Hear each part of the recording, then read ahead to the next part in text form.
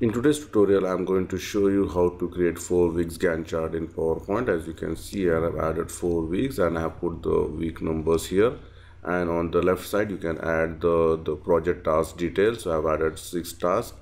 And then you can, depending on the duration of the task, you can select those cells and color it with different color combination. As you can see here, I have used orange, blue, green, purple, red, etc. And for each one in the bottom you can add the task details. Please share, like and subscribe my channel, and the only channel on YouTube for PowerPoint where you can get 1000 plus free templates absolutely free. And I have provided the link on the video description section of each video, and you can support my channel through PayPal or Patreon. So let's start the tutorial. Add a new slide and change the background to any dark color background. As in this case, you can see I have made a black background. Then go to insert, and I'm going to insert the table here. So click on the table and I'm going to make it a insert table, and here number of columns I'm going to make it as 29. Why I'm going to make 29? Because I'm going to make it for 4 weeks. That means 7 times 4 is 28 plus 1 for the description or the project task description. And the number of rows I need is 8, or depending on the requirement you can increase or decrease it, and click OK. So you can see here we have added a table with 29 columns and 8 rows. So let me just arrange this one. Alright, till here, because this place we need to write something, so I'm just keeping it blank.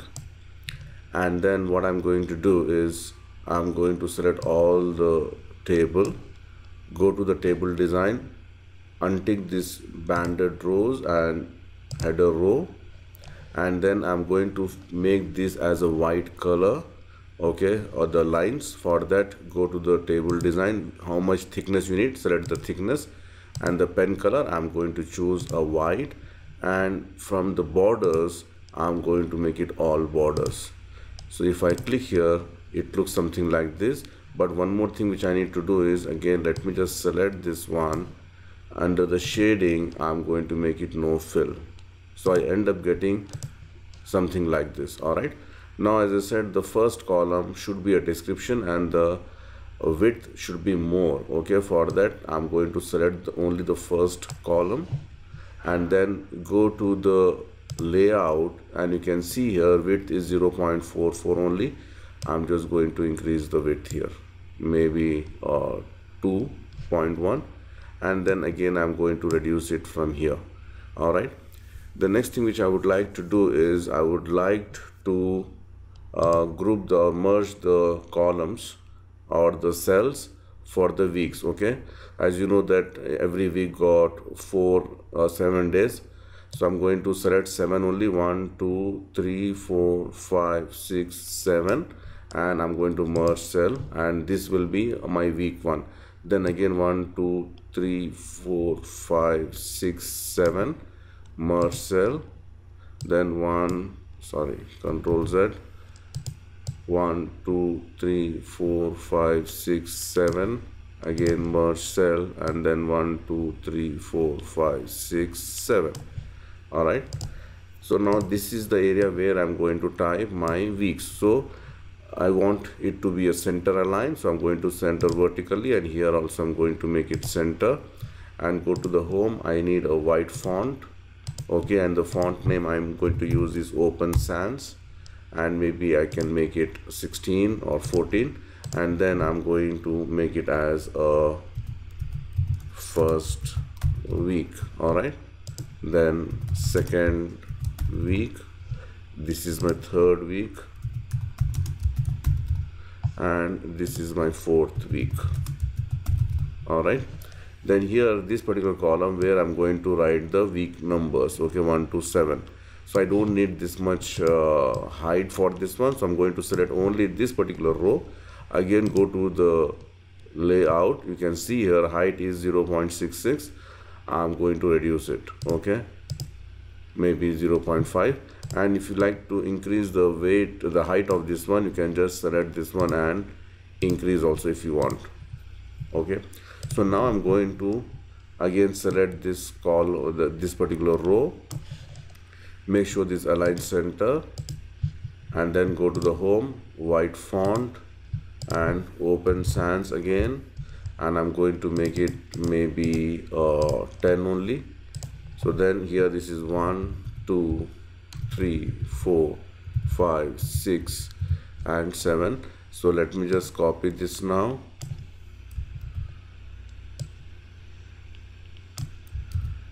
Alright, so you can see here 1 2 3 4 5 6 7. Again, second week 1 2 3 4 5 6 7. And this week I can just make a light color also. I can go to the layout, okay, and you can just adjust the height and width, and you can go to the table design and you can put some shading. I'm going to put the shading as white, and for this also I'm going to put the shading as white, but this is not visible. So what I'm going to do is I'm going to right mouse click, go to the format background, and I'm going to select this particular cell and increase the transparency to 90%. You can see here, and this also increase the transparency to 90%. So you can see some shading is there. Again, the next thing which we like to do is I would like to add the project. Okay, so this is my project. As you can see here, when I'm tapping, it's not visible because I have to again align it, okay, and give the right font and the color of the font. So let me just highlight this particular area only. Again, go to the layout. I'm going to select the center vertically and center, and go to the home, white, and then I'm going to make it open sans semi bold. All right, so this is my project 1. Now I can just make it project 2, or I can just simply copy this one, or let me just copy both, Control C till here. So this is 3 4 5 and 6. All right, so you can see here we have almost completed our design. Again, if you don't want the lines here, for example, I'm going to select this one, this line on the left, you don't need that one. So what you need to do is you need to go to the design, and then you can see here I don't want a border. I can first of all, if you want, you can remove all the borders, example, so it looks like this, but I need a border for this one, right? So I'm going to select only this part. Sorry, let me just select this part only, this cells only, and here I need the border only on the left. All right, so you can see here top border, I'm going to say left border. So I got the border here. Also I'm going to make it left border, right? And here I am going to make it only the inside borders. Okay, so I'm going selecting this one, borders, and I'm going to make it inside border. All right, left, right, bottom, inside border. So I end up getting like this. Again, if you want, you can make it for the top border also. Again, this is optional. If you want, you can do it, otherwise you can just leave it as it is. And here also I need the bottom border, right? So you can see here our design is complete now. Now depending on the requirement, you can just select and fill the tasks. So say this my project 1 task will start, I mean we have to do it in the week 1, so I'm going to select this week, full week, and then go to the either the table design. You can fill any color of your choice like this. All right, and this will extend, or this we have to do the 3rd week 3 days also. Again, I'm going to choose this one. Then my next task starts the last 3 days of the 1st week, so I'm going to select this one, but with different color combination, and this should do at the 3rd week also. I'm going to select the same color here. Likewise, you can just fill whatever information you need. For example, this is going to make it for the whole week of the 2nd week, and nothing for the 3rd week. 4th week, again I'm going to start with say 5 days only, and this one I'm going to make it with dark blue color, and here I can just maybe this is another 2 days, the same color I'm going to choose. Likewise, you can just fill depending on the requirement. Maybe this is going to go both the weeks, the last 2 weeks, and I'm going to give maybe a purple, and this one only 1 week, which I'm going to give a kind of a red color here. So you can see here, this is a simple way you can make your Gantt chart. You can add the heading, and in the bottom you can give more details. For example, I'm going to insert one rectangle with the same color which I have used here. So first of all, this color I'm going to choose, shape outline, make it no outline. You can write the task details here. Write task details here. Again, white font, reduce the font size. Alright, you can, and then I can select both of this one, Control G to group it, and then I can just simply drag, hold the Control Shift key, drag and drop. This is 3, and another 3 I'm going to add it here. Then I'm just going to change the color based on the color selection on the top. Alright, so this will be green,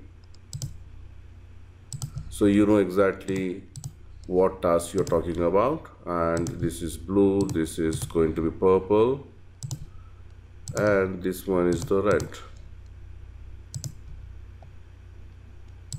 That's it. And add the title, go to insert text, and I'm going to say Gantt chart.